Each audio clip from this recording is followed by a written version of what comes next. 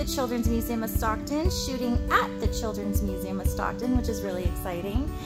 Thank you so much for joining us. This time we are focusing on crayons. We have a fun story time from a story called A Box of Crayons. It's a really cute story that kind of teaches us to celebrate our differences, because when we all come together, we can create something beautiful. So let's get started. This story is called A Box of Crayons. While walking in a toy store the day before today, I overheard a crayon box with many things to say. "I don't like red," said yellow, and green said, "Nor do I. No one here likes orange, but no one knows quite why. We are a box of crayons that really doesn't get along," said blue to all the others. "Something here is wrong."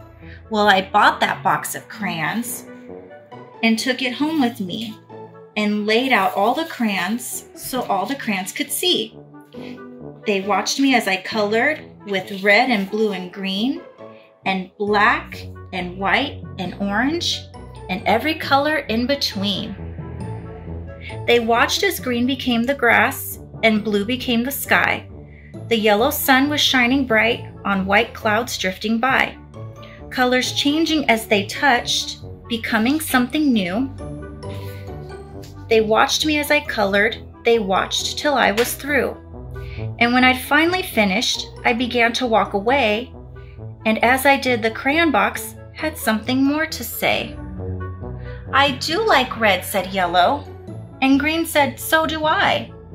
And blue, "You are terrific, so high up in the sky.